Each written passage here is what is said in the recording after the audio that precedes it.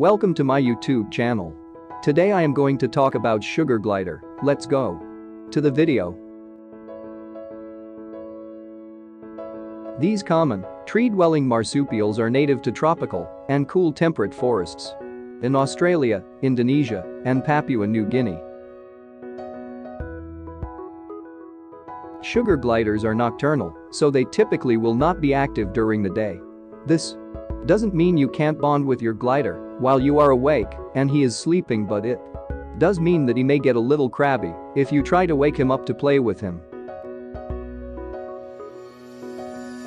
The sugar glider's body is about 5 to 6 inches long and the tail adds another 6 inches.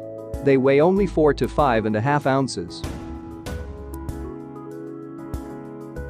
Sugar gliders need to eat about 15 to 20% of their weight every day, which isn't much since they only weigh between 3 to 5 ounces.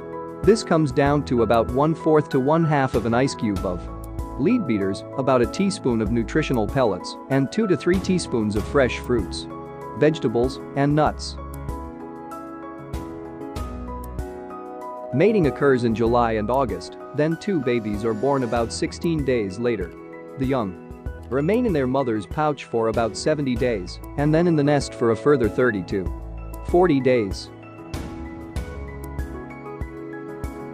Natural predators include owls, goannas, pythons, kookaburras and quolls.